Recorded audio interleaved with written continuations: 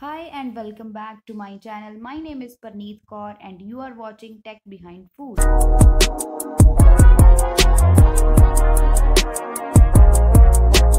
In this video, we will discussing about rice milling. So what is rice milling?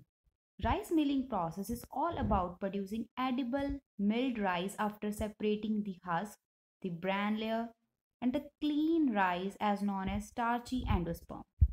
Let's discuss rice mill functioning and steps in rice milling process from pre-cleaning to the packaging. First step is rice pre-cleaning process. Paddy always comes up having a lot of external material including wheat, soil, seed, etc. And these external things need to be removed before taking into the hulling process so that the efficiency of the hulls as well as the milling would not get affected. Second step is rice cleaning process.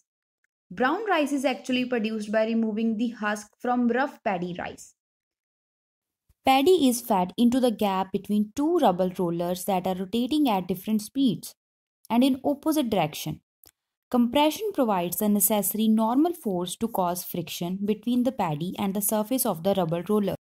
After passing through shelling rollers, the resulting mixture of brown rice and the husk that has been removed is introduced to the aspirator section so that they get separated. Next step is paddy separation. Sometimes there is paddy in the brown rice and we have to remove this paddy. This is done by paddy separators. Paddy separators are fundamentally density separators.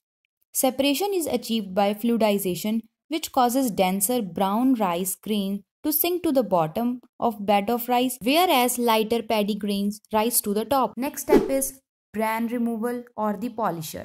Bran removal is the process by which germ and bran layers are selectively removed from the rice kernel, leaving the endosperm largely intact and with the desired surface appearance. The objective is to completely remove the bran layer in the most cost-effective manner without damage to the endosperm. Several mechanisms can be employed in the mechanical action. These include tearing by friction, cutting, grinding, and impact. Modern rice milling system can be classified into two categories of milling equipments: friction type machine, grinding type machine. Friction type machine use primarily friction and cutting actions. These machines use relatively high pressure with low peripheral speed. The grains are rubbed vigorously against each other and against the metallic surface of milling chamber. Because friction is the major force of milling, so it is termed as a friction type rice milling. In grinding type machines, employ mainly grinding and impact action. They use low pressure with high peripheral speed. Rice grains are removed by grinding action and impact force as grain come in contact with abrasive rolls. Now next step is the separation of broken rice from the whole grains. This is mainly done by indented cylinder graters.